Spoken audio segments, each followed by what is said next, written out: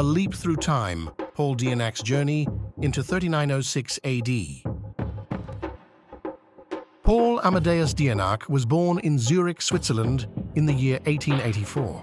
He was a humble and unassuming man with an insatiable curiosity about existence's mysteries. Paul was a teacher by profession, dedicating his life to knowledge pursuit and the enrichment of young minds.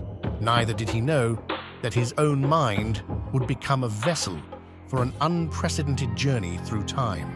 In 1917, Dienach suffered from encephalitis lethargica, a strange neurological disease that attacks the brain, leaving some victims in a statue-like condition, speechless and motionless. This is more commonly known as the sleeping illness that plunged him into a coma that lasted for a year. There was a small epidemic in Europe that was mainly present between 1916 and 1924. Those who caught the disease were placed in comas for long periods of time. Those who were unlucky never woke up from a coma. Dienach's life took an extraordinary turn in 1921. His illness worsened when he fell asleep for a year. His physical body lay dormant, while his consciousness embarked on an enigmatic odyssey.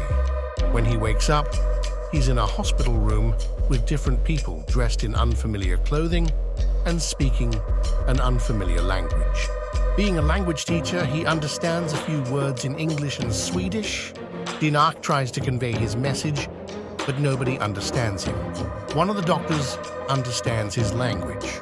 The doctor tries his best to communicate himself in fragmented German.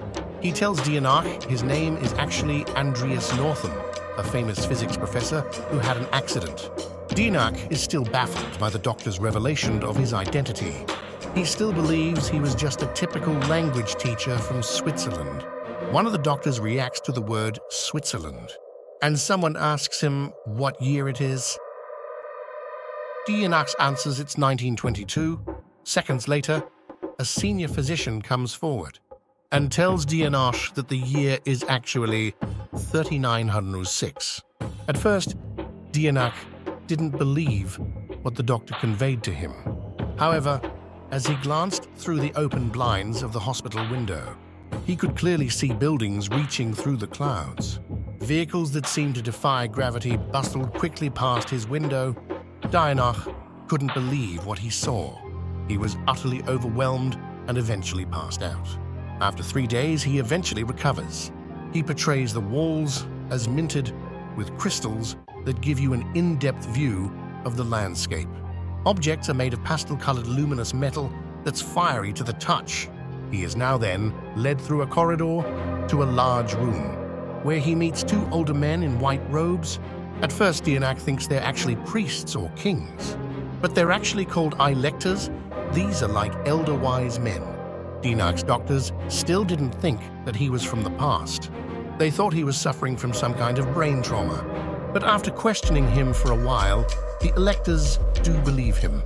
They have knowledge of a rare psychic phenomenon that they call a consciousness shift, where someone's mind or soul could be transported into somebody else's body. And they think that's what occurred to Dienach when Andreas Northam, whose body was being occupied by Dienach, was crippled in an accident. He was clinically dead for 15 minutes. Doctors dropped the temperature of his brain, and they were able to restart his heart at that point.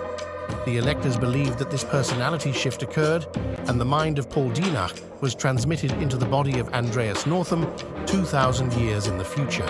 The electors further explained that time isn't linear, and that everyone's consciousness exists all the time, and almost everywhere.